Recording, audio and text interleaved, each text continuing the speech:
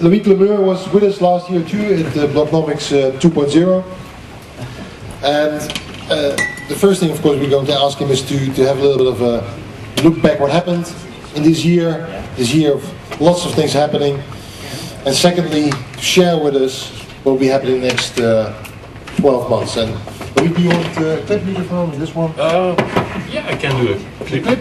Then go to I give you 25 minutes? Yeah, that's fine. Great. Sorry? Oh. Is this one working? Can I help? Can you help? Yeah. Hello. I'm sorry, I don't speak Dutch.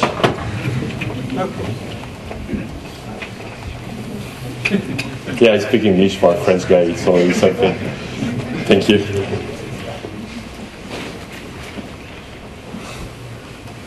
Yeah, he's switching. Yeah. So, thank you for welcoming me. Wow, I'm tired. Again, Guido, tonight. It's very difficult for me not even to speak as the last speaker, and also to address the Dutch audience in English, especially on what's going to happen. That's a challenge. So I think I'm going to be much more modest and have a look with you on several trends that we saw, and also try to share with you a few stories in a brief period of time. That's the only corporate slide I have. I know I'm talking in front of some bloggers, so the trend is less and less corporate, and I'm like that too. But just, we have, what are the news? We have 15 million blogs worldwide now. Many in Europe. It's growing very fast on most brands that you may know. TypePad, most of it, is probably the best known. Growing very strong. I will not spend too much time, but the company is now 120 employees, based in San Francisco, in Paris, and a little bit in Europe. Also, we have marketing in the Dutch part of Belgium. And Japan, we have about 40 people in Japan, and starting to do deals in China too.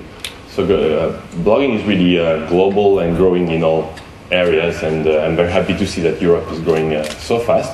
Very interesting though, which is something I don't have on the slide, if you look at the European market, the more you go north, the less blogging there is. And it's very difficult to explain, but if you go to Germany, for example, well, basically there is almost no blogging in Germany. If you go to Latin countries, France is quite big. You have 4 million, not us, but total is about 4 million blogs there, with an extreme growth.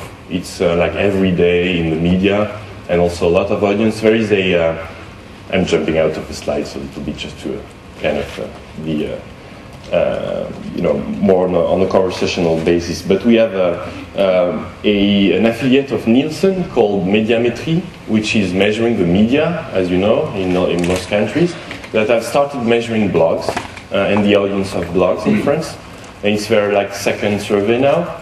And I was very surprised by the number they came up with. But 7 million French people read blogs on a regular basis. And if you compare this to the number of people who read the press, 7 million. So it's not, it's not nothing. It's like the same number of people are reading the press as people who read blogs. Read, don't create in France. It's, the explanation is probably that there are cultural reasons. I like to laugh about my country, saying, we are the country of strikes and demonstrations and revolution, and so probably they like to express themselves. I don't know. And Spain and Italy are growing very, very fast as well. Let's say conversational Latin style countries like it, probably. And Germans are maybe less, Wikipedia is growing like crazy there.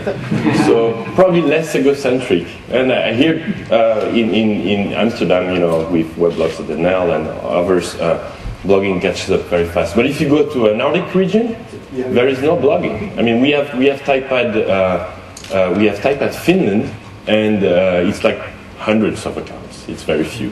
It's interesting. They do something else. They have MySpace type of things, but they don't do blogging. So I'll come back to that if you're interested. that's all about our products. I'm here if you need more. Basically on Typepad, one interesting thing maybe is we launched widgets in the United States. If you don't know what it is, we had hundreds of partners who wanted to integrate content in our blogs or in the blogs of our partners. And so the way we did it is you can now create a small module that you can put, that bloggers can put if they wish, on the side of their blogs. And that can do e-commerce, that can do search, it can do many different things. So we can accept hundreds of different external content in our blogs. And we'll launch that in Europe in about a month. So, like e-commerce sites or search engines can integrate very easily now into actually all blogs, but mostly Typepad. So just, why all that? It's difficult also to speak at the end of the day because you heard a lot, which I didn't understand. So a little bit. I like the Catholic story from what I could hear. But why? Why is it still like this? Well, first, the news is that it's still growing. What happened since last year? Well, if you look at the pace at which the blogosphere is growing, this is doubling still every 5 months. This is Technorati chart based on Technorati, 35 million, I think, blogs now in Technorati. And it started in 2003, and it's today. And it's always interesting because people keep telling me when will this stop, and it doesn't, right? It's still growing. So we like that, of course. But this is one of the trends which is the most dramatic in growth since the start of the web, I think, really. And this is, of course, good news. So no news here, basically, still the same, growing.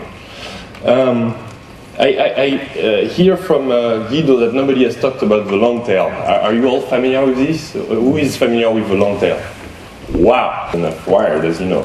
But I think this, basically explains the underlying phenomenon, where basically since the beginning of print, we've been focusing on this side of the media and of the music. The Britney Spears and all the stars are here, high audience, very few people. And now we have this, which is high number of amateurs, small audience. But if you look at France, this is already 7 million people reading it on a regular basis.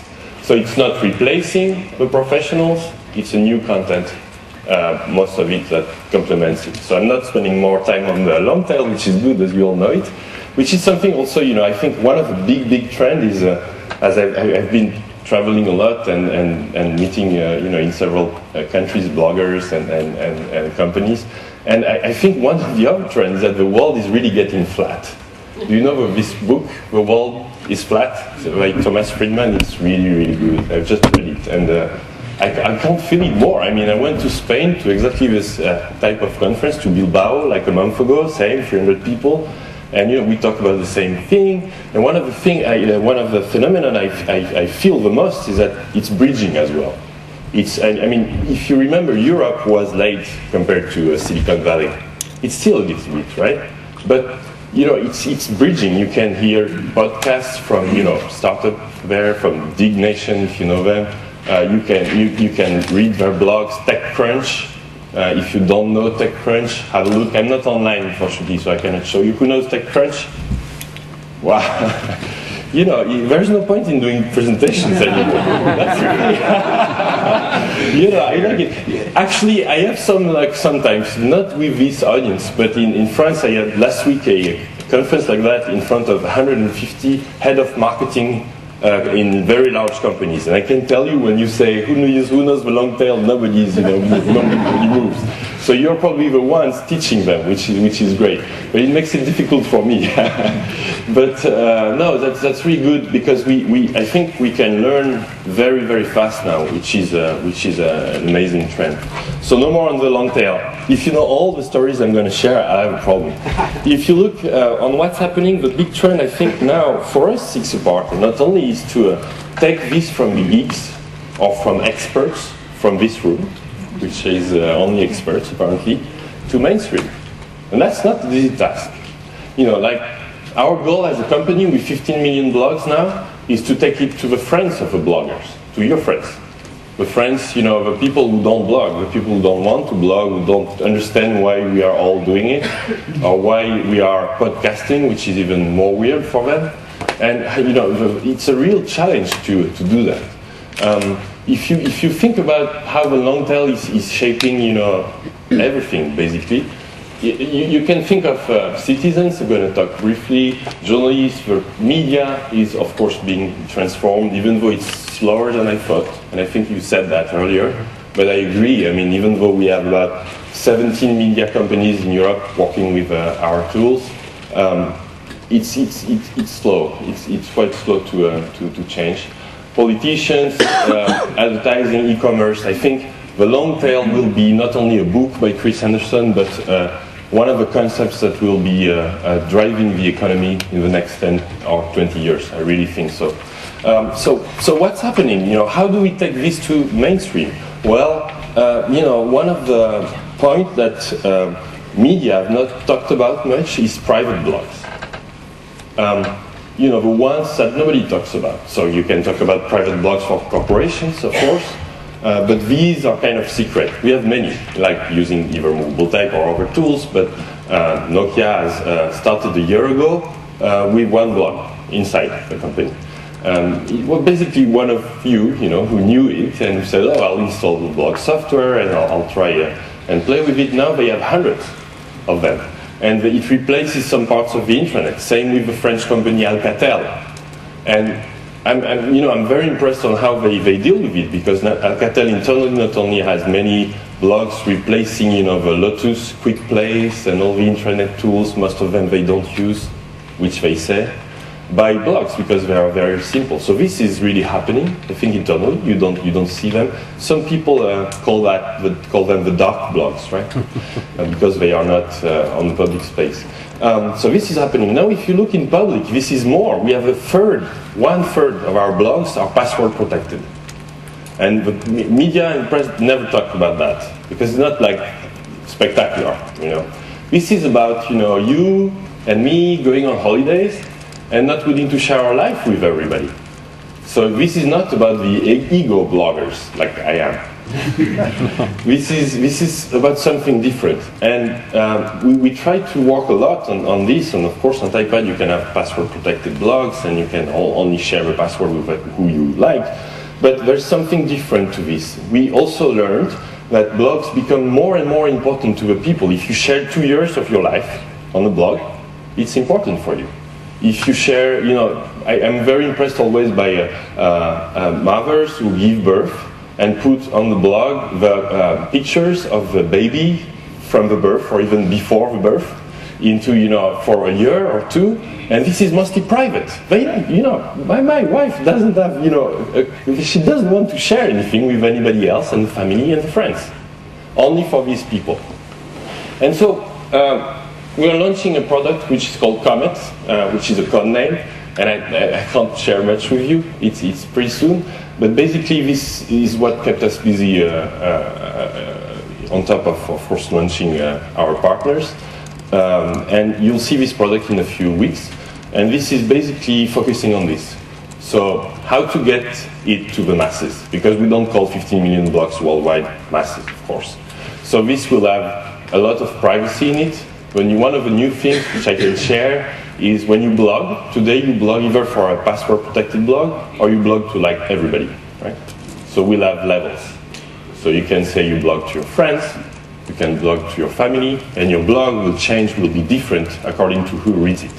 It sounds like very easy, but that's one of the big change we've made.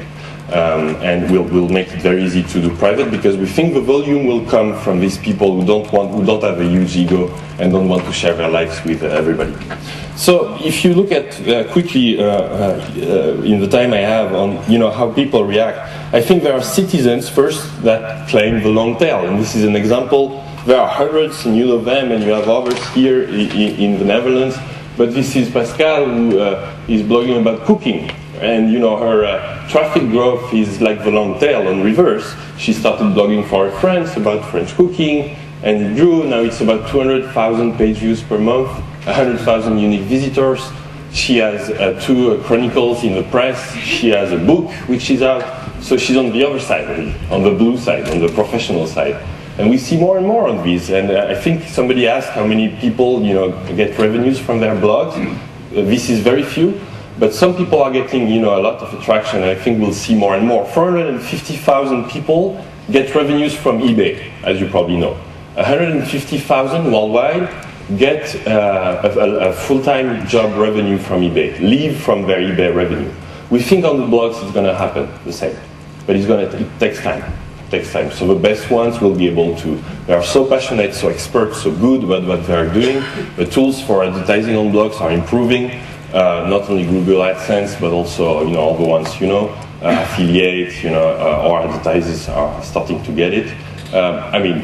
Pascal wrote a book, and she's very, very well known for that now. So these are amateurs getting, to the expert stage. Citizens. Now, who knows about the Vichy case study? Well, okay, cool.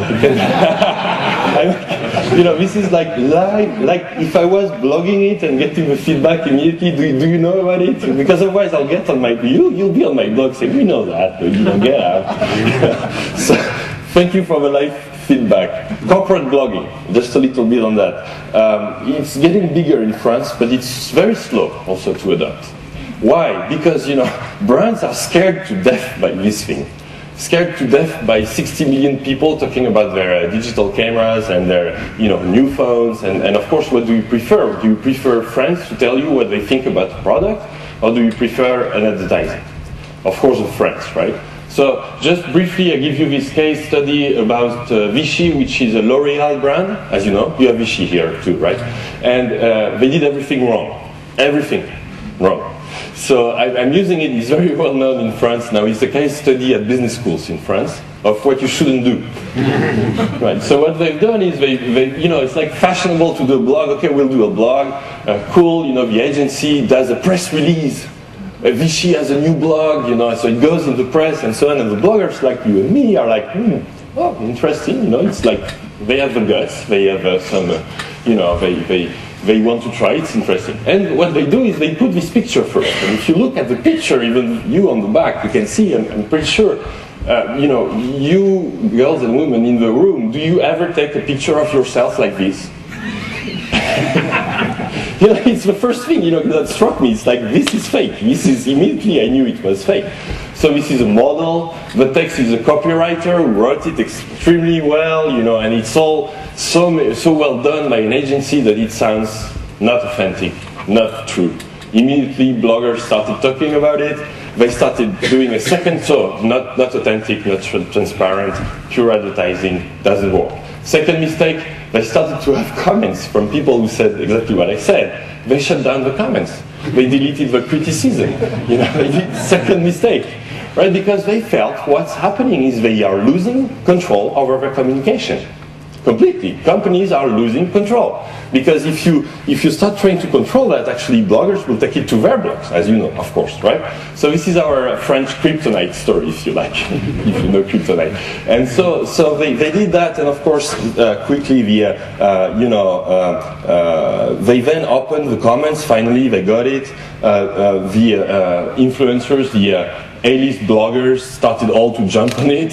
And it took a few days where we were all laughing at them for Le Monde to put it on a cover page. And when Le Monde puts it on a cover page, then it's not bloggers anymore. It's Owen Jones, the CEO of L'Oreal, who is like, what's happening is that's a PR problem that is growing, right? So what they did is interesting, and I think they did good. I should say I blogged so much about how bad it was that I helped them a little bit. So I have kind of a conflict here, but they apologized. Have you ever seen a brand apologize? They apologized on a blog. They put their own picture. So this is the team. This is Delphine who did this. They put the picture. I told them you should do it. People don't trust you. You've lost completely trust, so you have to do that. Imagine the head of PR at L'Oreal, who was like, "What? You want the picture of the employees there and apologize?" They did that, and they started saying, "Well, we did a mistake. We're sorry," like normal humans. And they said, we don't know what to do as a brand. Tell us what we should do. Right. And bloggers started to have a good, a very good reaction, saying, how Vichy learns from its mistakes, saying, started to say new things, and basically what the bloggers said is, we want the real story. We want what bloggers, we want what consumers think about this product. And they started inviting real customers, test the product. So this is a cream. I'm not really in the target for that, anti-aging cream. I am actually, but it's for women. And basically they started giving feedback. They did, a lot of meetings with the customers, treated them as VIPs, and gave feedback, real feedback, including the negative one, like can I go under the sun with it, things like that. And basically they turned the buzz into a positive one, which the press has picked up and so on. So what's the learning here? Is like, of course, be authentic, but like brands should not do it if they don't get it, which I always tell them. I tell them, you should read what people have to say. You should technorate yourself, Google yourself, follow the comments, find the influencers. Alcatel has done an amazing job in a matrix where they had two axes, and one axis was expertise in telecom, as this is telecom industry. So is the guy knowledgeable or not? And the other axis was influence, based on number of links, all that, right? They positioned the bloggers, identified the 10 key bloggers, treated them as journalists. And now I think many brands are doing that, which is great. They send them samples, they invite them to all their events, and I think they start to get it. Now, some brands start again. One good story I have is a blog, I don't have it on screen, called Détournement, with an S. It's people who probably, like some of you, hate being dressed as everybody else. Fashion, with some women, so started customizing their clothes, their jeans, everything they wear. They started changing things. And they started a blog called Détournement. And they also call themselves as a community as Les Détourneuses, the people who change the fashion, right? And there is a jeans brand, I think it's Levi's, who started sponsoring this blog. And this was very, very good, well seen, and a brand arriving on this type, this way, was very well seen, like supporting the community, but not trying to, say bullshit, basically. Another good example is Michel-Edouard Leclerc, who is the CEO of a very large distribution group, Leclerc in France, like Carrefour, and he's been blogging for 2 years now, 1 year and a half. He still blogs, so you ask me, does he still do it? He still does it. And now it's amazing. What he writes is taken by the French AFP, the AP, to the press directly. The journalists wouldn't read it before because they were like, oh no, we call him, we don't read his blog. Now they all read his blog. And they all take it directly. I was listening last week to France Info, and they would say, Michel-Edouard Leclerc said on his blog that. So now if you ask him, most CEOs will tell you, I don't have the time. If you ask him, do you have the time? He will say, well, look, this is my PR, my best PR now. It goes directly to the AP. I have all the experts reading me, my competitors reading me, my customers. So it's kind of successful, but it's difficult. That leads me to a question, which I'm sure you're interested in. Is there an advertising 2.0? I think so. I just think we don't know what it is yet. But it's basically, we don't want marketing anymore. We don't want, the official story anymore. We want the word of mouth. So as I said, like Nokia did it as well, identify the key bloggers and treat them as journalists. Text ads, Google AdSense, this is not intrusive. If you think about it, this goes against everything we've learned in advertising. I was a web and ad agency 10 years ago, and I had one, a small one. And basically, you have no creative, no design, right? It's limited to really the text. And also, you don't buy, as you know, you only buy the result, you click, and you don't buy, like the audience you get. And so this is against everything we've learned in marketing. Like, what I think is we should unlearn what we've learned. And it's not easy. I always say, how much Google has invested in advertising? Have you ever seen a Google ad for themselves? No, right? $2 billion in revenues last quarter. Skype, have you seen a Skype ad? Probably not. Or maybe a few, but very, very, So this is something happening that we don't understand, which is only based on word of mouth. And that's something we're just learning. I'm not just trying to teach anything I don't know, basically. But I think we're heading to the long tail of advertising as well. So getting the advertisers, getting these 100 people ahead in the room last week were lost, basically, to understand that they can advertise on great radio, which is a great podcast on wine in the US, which is launching now in Europe. They have 6 months of advertising sold on the podcast already. And they only talk to like 50,000 people. But if these 50,000 people listening to great radio are the wine crazy people, ambassadors, the influencers, the key people you want on the wine industry, these are the guys you want to touch. You don't care about buying a 2 million audience ad for a small, tiny audience like that. So this is new forms of advertising which we need to, that advertisers will learn and are learning, that buying agencies will learn, media buying agencies, and agencies themselves learn. I should say in France, most advertising agencies don't understand anything about that. Don't tell them I said that. But, three of them understand it. And I think, so I've put Adam Curry here because, of course, he's Dutch. But I listened to his podcast. Is he? Actually, he's not, right? Easy? Yeah. Because he speaks so good English. Anyway. And I'm sorry? You must be Dutch too then. No, I don't speak English like he does.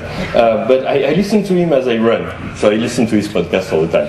And I think you talked about Senseo earlier as well. But one of the things I like is this experiment right now on this. Like they had this Earthling ad in the podcast. We're Earthling, you know it if you listen to it. And people started saying, hey, we don't want this ad anymore, It's not for us, this is a radio ad. And they started creating, I think we are heading into user-generated ads.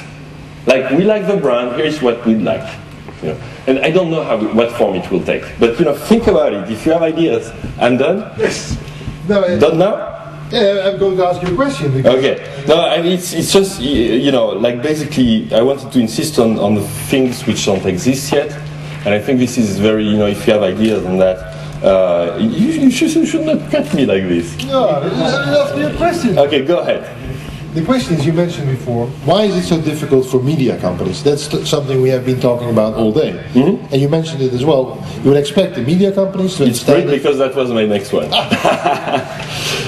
Thank you, Guido. No, I had actually a seminar on that with the French press editors this morning, and I shared that with them. What media should do. So thanks, Guido. Quickly though, because otherwise you'll jump on me. I think one of the things is obviously to launch blogs, and we have 17 partners around Europe, and of course also media has blogs here. So there is some, of course, blogging in the media right now happening, which is great. But I think what they miss, most of them, at least in France, I don't know here, is the most simple things, which you as blogger probably know. Create content which is compatible with us. We want to link to you. Be linkable. Most of the press in France, you don't have permalinks, or you have archive under password, or you don't have the news of the day because it's paying for subscribers and so on. And I think it's a huge threat for them. And the money they get usually from archives is very close to zero. So I think, I always tell them to jump and put this online. And I think it's so it's like be searchable or die, be linkable or die, which is not mine. It's Dan Gilmore's, but I really like it, and I'm amazed we still don't get that. It's so simple. Second, why not? Why? Because I don't know. They are afraid. Well, why not? Because I was talking to them this morning actually. What they say is, look, we have X subscribers to print. If we put all that for free, it's going to decrease. But I think these are not the same people. And I don't think, I actually know that usually these are not the same people that want this, or the ones who read the print. So it's like jumping, they have to jump now. We are not in 99 anymore. We are in 2006, lots of people. Sorry, go ahead. Is it not also a copyright question? I talked to former journalist, commercial manager of RTL some weeks ago, and he said it's very, very difficult to put things online because of copyright questions. Yeah, that's one of the things. The other one is comments. I like comments on every single article. This is not like blog. This is like blogging, but it's just comments. Do you have comments in most of the press in Dutch, in Netherlands, at the end of the articles? Yeah. we don't. Le Figaro, no comments, because the journalists don't want comments. They don't want this feedback, this correction. So this is very simple. So blogs, of course, links, external links. Most of the press sites don't have external links because they are scared to death to lose their audience to somewhere else. Whereas bloggers and Google, we keep our time sending people to some other place, saying, okay, well, I don't really know that. I've seen this. If you're interested, go and check yourself. Where we teach the readers to, basically be criticism, have his own critic sense. And so I think this is important too. The only external links they have is to advertising. So that's the answer to. So start podcasting. Can I finish with that? It show you a funny podcast. Some funny podcast. So podcasting is very big in France. So start podcasting as well. It was my last bullet. I think newspapers have to do that too. But so it can be from the very boring. Just here, I don't know here, but in France, like. If you're a radio station and you don't have a podcast, you're weird. They all podcast. Like blogs were big, podcasts big already. TV stations, radio stations, they all do it. So it goes from the very boring, which is that. Can I have some?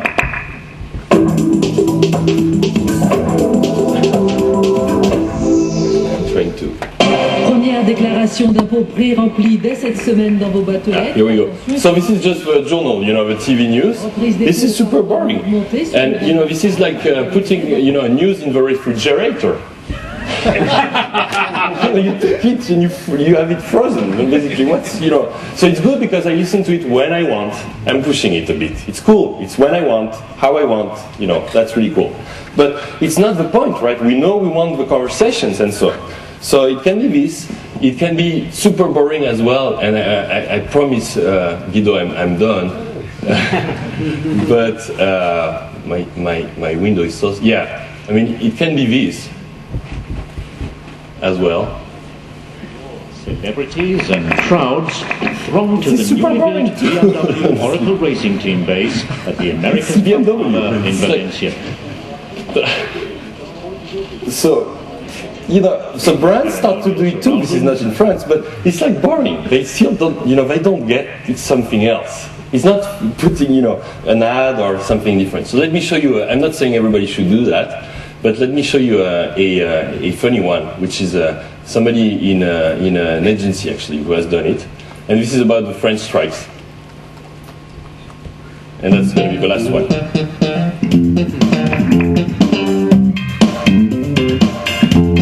Bonjour, Henk. A very special show today because I'm going to explain very complicated things to understand.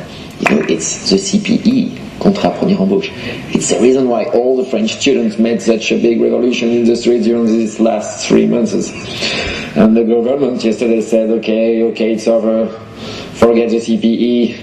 And I'm trying to explain. It's a CPE! It's a CPE! Kill the CPE! What are you doing, Brenda? I am fighting against the law, this alienating law. With this law, you can fire anyone without any explanation during the first 2 years in the company. This is a serious subject, Brandon. We have to fight. Use it in the street. Here's the CPE. But What? maybe the boss of the company doesn't want to fire you if you're good, So you can see. So this is called, if you want to check it, as you see, it's in English, bonjour-america.com. I am done. It's very funny. It's a guy doing it. 100,000 people see it already. It's been a month old. I think he gets it, It's like making fun of the French, making fun of the Americans. It's a new way to approach, the news. It's really deep into politics and so on in a new way. Thanks very much. Well, thank you. I think people are very keen to there's a lot of people that want to meet you. So, yes. Can I just switch to Dutch? And then Yes, please. Dan gaan jullie allemaal samen met Link en Loïc, iedereen is er nog. Ik zou iedereen willen vragen of jullie allemaal meegaan. En verzamelen gaan we staan wat drinken. Iedereen nog praten. En hartstikke bedankt voor de fijne middag.